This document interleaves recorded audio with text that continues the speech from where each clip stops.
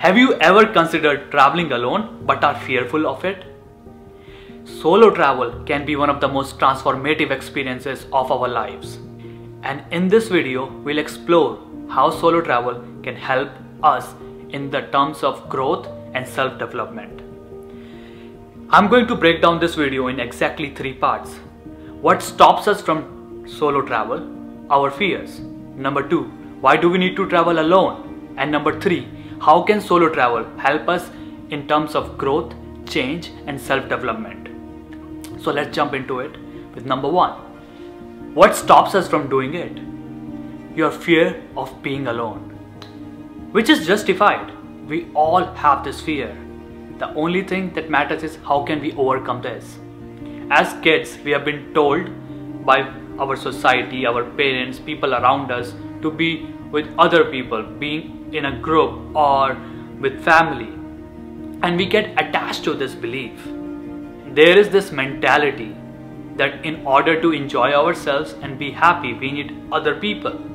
This becomes so drastic that some people stay in bad relationships just in order to stay with someone else.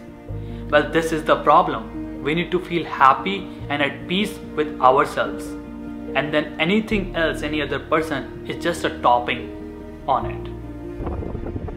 And the easiest way to overcome all this is by traveling alone. You can meditate for thousands of hours and you might get there, but the easiest way, I can guarantee you, to overcome the fear of being alone is by traveling alone. You can start by traveling around the place you live right now, maybe 3 to 4 hours away, and stay there for a night or 2 and see how comfortable do you feel. And then you can add on it. You can go further away, maybe to a new country. My first major solo travel experience was going to Iceland, and that was very tough because I lost my bag, fell into a glacier, my car got stuck and I was by myself, and that was hard. But that is what is amazing. It teaches us that there are so many things that come into a life, difficulties, failures, problems, but we move along with it. It's just part of life and we move through it. And that's what travel teaches us, that no matter what, we are moving forward and not getting stuck on those problems. Solo travel allows you to experience new things without the influence of other people and step out of your comfort zone. You will be forced to make new decisions every day, push your boundaries, and you will learn more about yourself than you have ever thought about it.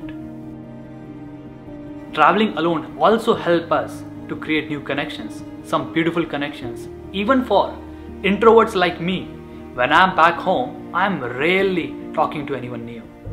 And this might be true for you too, but when I'm traveling alone, I'm seeking new connections. I'm trying to talk to more people. I'm trying to talk to people on trail, or when I see them in hostel or hotels, or in trains or flights.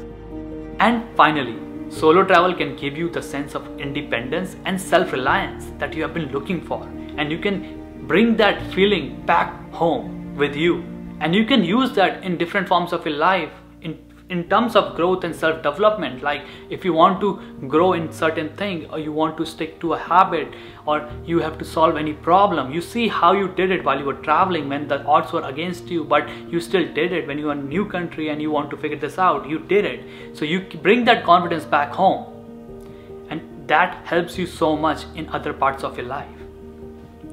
I know traveling alone can be very daunting, but once you do it, you realize that you are capable of so much more than you have ever thought about. And that sense of accomplishment and empowerment is that something you'll keep with you always in your lives and cherish it forever. So if you're someone who have been wanting to travel alone, go for it. Take that leap of faith, and I can guarantee you won't be disappointed. And this might be the most beautiful experience of your goddamn lives.